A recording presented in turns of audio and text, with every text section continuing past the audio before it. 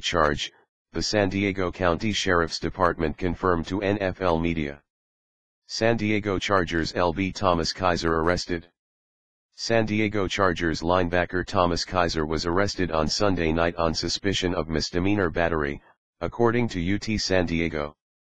The arrest happened just hours after the Chargers beat the Chiefs to claim the final wild-card berth in the AFC. San Diego Chargers Thomas Kaiser arrested for battery.